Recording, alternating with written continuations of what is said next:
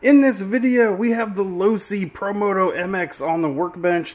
I've recently converted it over to the XT90 plug, and now we're starting to look at full size versus shorty and what batteries actually fit in this thing, because it is a very unique battery tray system that's not super flexible. So you got to get the right battery to fit in the hole, and that's what we're looking at here today. Now, this motorcycle is truly a technology marvel. They fit a lot of stuff in between those two vertical plates in there, which means there's not a lot of room for batteries. And Losi does have one or two batteries that they really do recommend that you get with this vehicle. Spektrum battery that Losi actually recommends that you use with this comes with the IC5 connector so that you can actually see the battery voltage via your controller. It's a nice feature, but it's proprietary, and it means that their battery is a little bit more expensive. So, as an example, the 5200 milliamp battery that they recommend comes with this is $50, $55, somewhere in there, depending on where you look to purchase it. Key, though, is two things. One,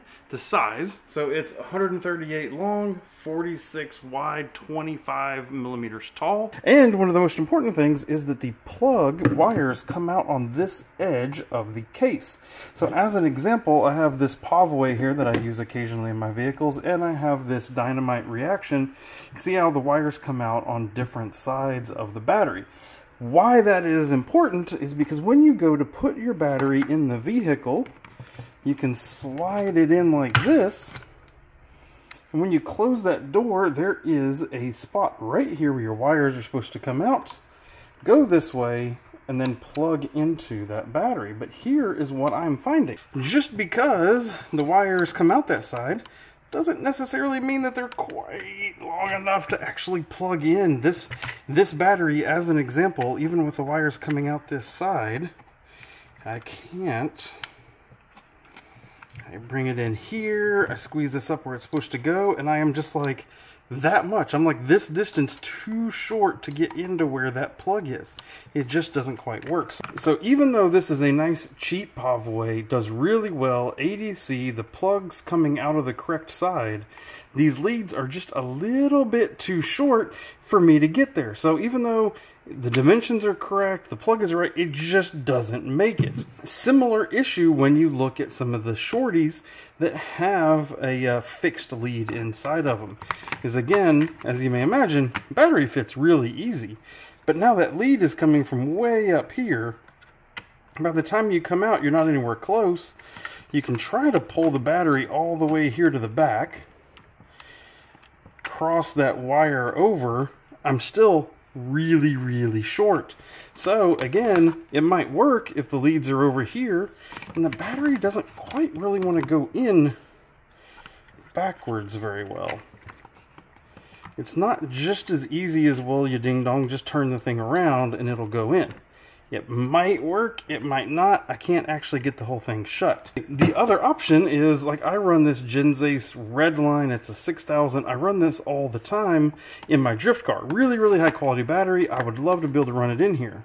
I use it, depending on the vehicle, I'll use it with these bullet plugs. So the bullet plugs come in, immediately there's your issue.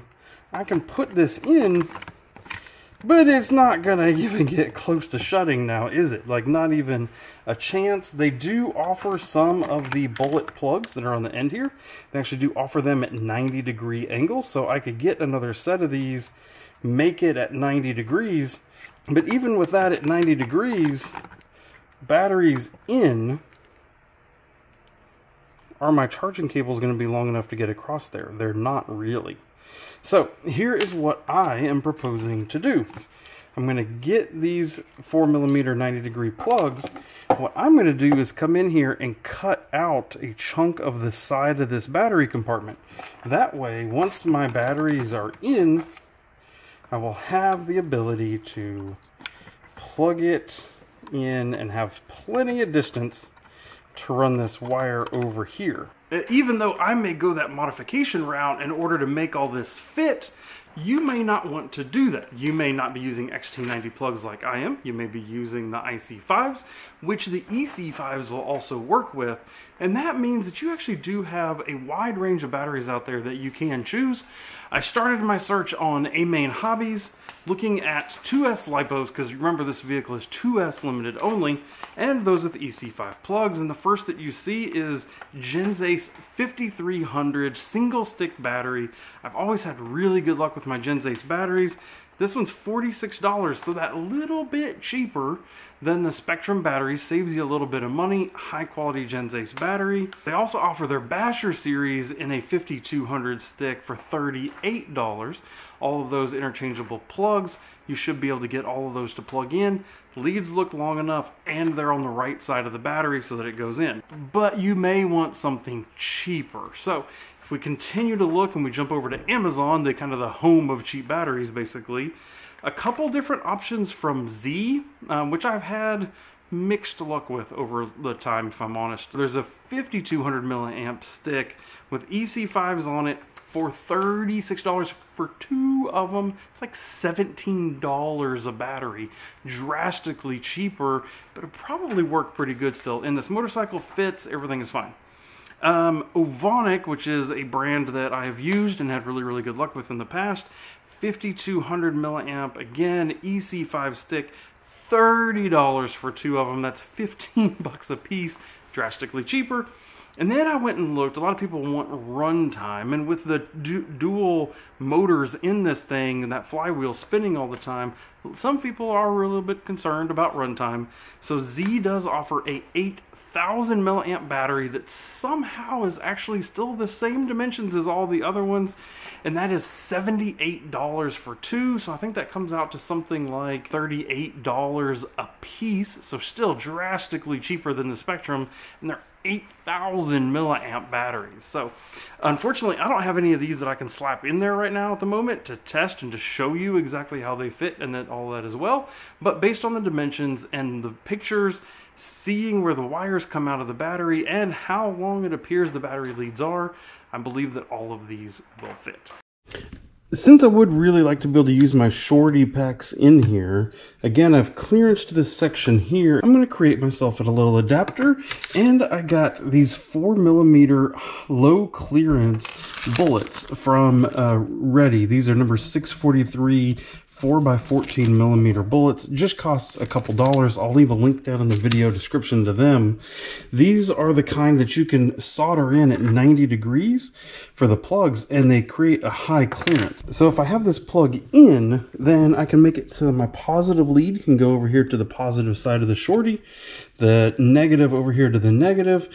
I won't be able to mix and match them because the negative won't reach all the way over there. So we're going to put those on. That will then come up here. Everything will clear. This will work just great. Here's what this looks like all created up. You can see those bullet plugs just soldered right on there. Looks like that's going to work just a champ. Let me plug it in here and see how it does.